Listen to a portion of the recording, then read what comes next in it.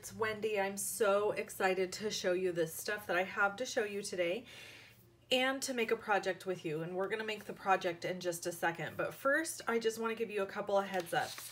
First, you can purchase the Storage by Stampin' Up! Products starting today.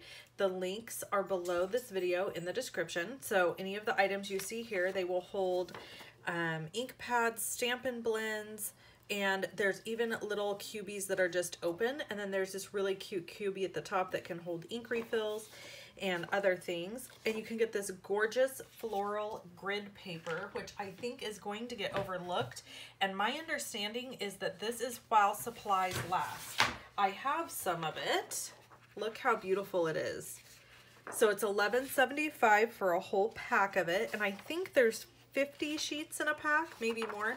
I'd have to double check that, but the link is in the description below the video to purchase any of these items. Also, when you place an order with me in the month of April, you will receive this amazing Stampin' Anonymous tutorial bundle for free.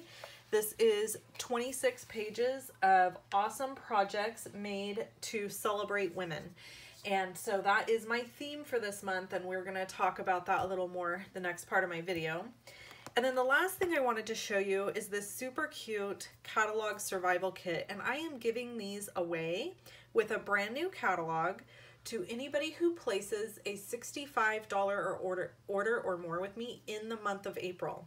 So if you want to place an order with me in the month of April and you happen to make it 65 or more, you will receive a free brand new catalog in May, along with this survival kit and a couple of other fun things. Now, I do want to explain to you really quick that the catalog survival kit and the brand new catalog are going to be released and available to order from in June. So my recommendation to you is to purchase it, purchase products now to guarantee that you're going to be the very first one to get a catalog. I am going to be sending out catalogs in the beginning of May. So anybody who has placed an order with me in April will be on the list first and will get their catalogs first. So I can order them beginning of May, and then about mid-May is when they'll start being sent out. So if that's something you want and you are excited about the new catalog, I highly recommend joining in and purchasing with me. Thanks so much. Let's go stamp. Okay, so now we're going to make this awesome box. This is for my mama, as I had discussed earlier. And I'm going to tell you a funny story or two about her while we make this. We're going to use Fable Friends, Itty Bitty Greetings, which is in the annual catalog. And I love Itty Bitty Greetings, by the way. If you don't have that stamp set, you should have it. And I've got the layering squares framelits, and I use the stitched shapes framelits, and I've got the How Sweet It Is that what it's called? How Sweet It Is designer series paper. Okay, gorgeous grape, memento tuxedo black, got some blends. Here we go. We need the long arm of your trimmer, which, by the way, if you don't have a Stampin' Up! Trimmer, it's the best one ever. Even people who don't use Stampin' Up! Products all the time love our trimmer. So we're going to score on the 8 3/4 side at 1 1/8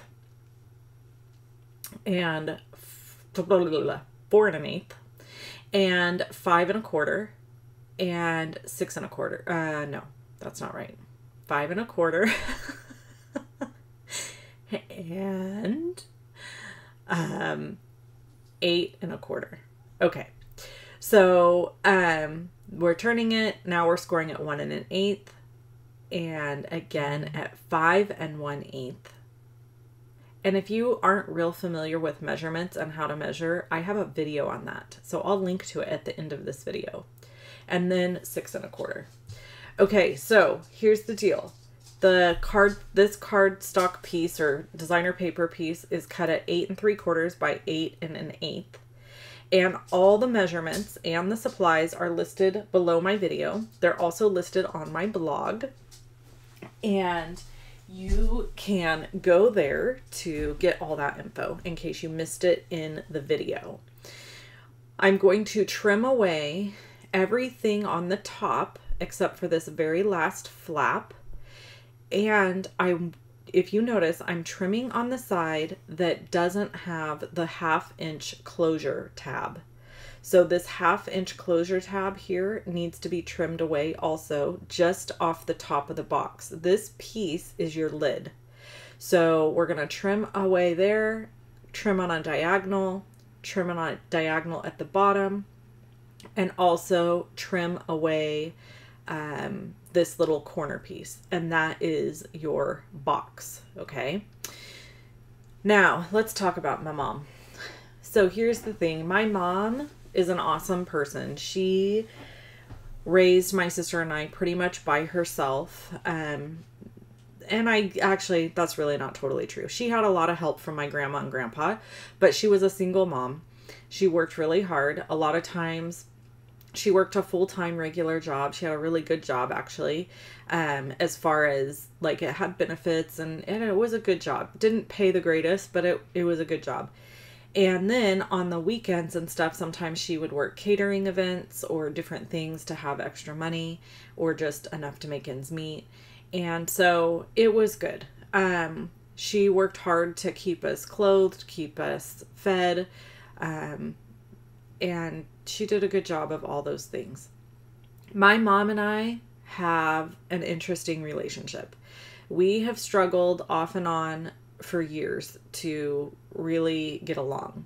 Part of that is because we are very similar. She and I both are more type A personalities, very opinionated, strong-willed. And so when you put two people like that together, it often creates an interesting dynamic.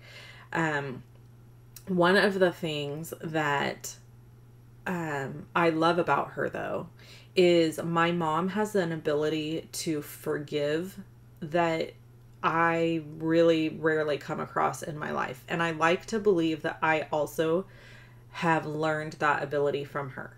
She is not a grudge holder. She gets angry. She has a fit about something and then she moves on. And that's pretty much how I am. Like, I'm not somebody who's going to stay mad at you forever. If you do something, it's going to piss me off. I'm going to tell you about it and then we'll move on. Sorry for the language. But that's how she is. And I learned that from her. And that ultimately forgiveness is the best thing in the world for yourself, because being angry and being frustrated with people only makes you miserable, doesn't really affect them. So that was a huge lesson I learned from her. Now let's talk about some funny things, because that's really more of what I'm interested in discussing. Mom has a quirky sense of humor. There's things that she finds really funny that are really weird. She also is like the queen of puns. She will look for an opportunity to crack a stupid joke. Literally, it does not matter what it is. She will find a way to, if there's something that's like a pun and she can make it into something, she's gonna do it. She cannot help herself. And it is hysterical now. When I was a kid, it was very annoying. And, as a kid, you're like, oh my God, you're embarrassing me, stop. But now I think it's hysterical and I know when it's coming. Like, I can tell, oh, here comes a Paula. She's going to tell one. And everybody knows this about her. And we all think it's funny and laugh about it. And she also loves sweet treats, which is why I'm making this for her, because she loves chocolate and pretty much anything sweet. And I just always remember growing up, she loved those pinwheel cookies. They're like a chocolate coating on the outside and marshmallow inside, and then it has like a graham cracker crust, which, by the way, yum. So if you've never had a pinwheel, you should buy one. Although I don't even know if you can do they still make them? You'll have to tell me. So, funny story about the pinwheels is growing up, my mom told me this story that when she was a kid, her and my Aunt Nettie, who we're also going to be featuring this week, loved pinwheel cookies. And so my grandma would buy a box of pinwheel cookies and have them at the house.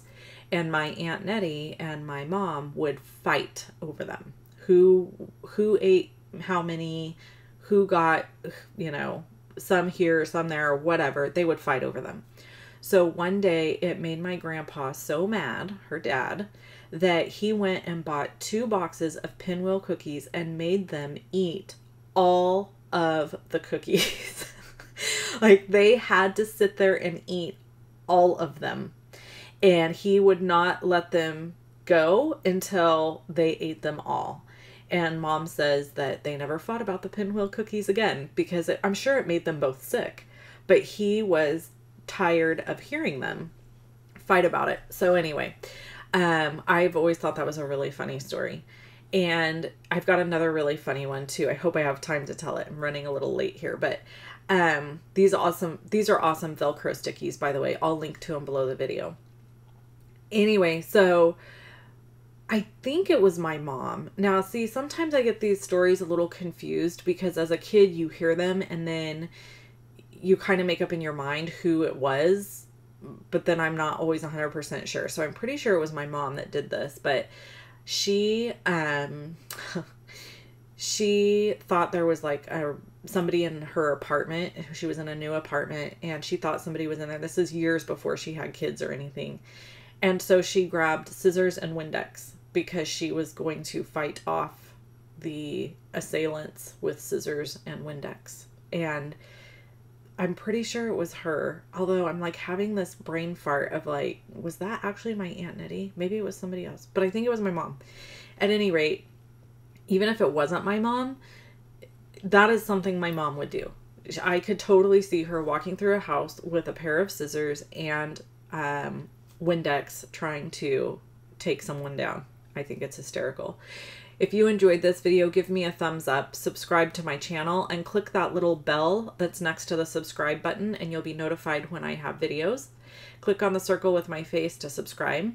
Click on either one of the videos you see here, and you can shop with me at Shop Love and Stampin'. Bye-bye.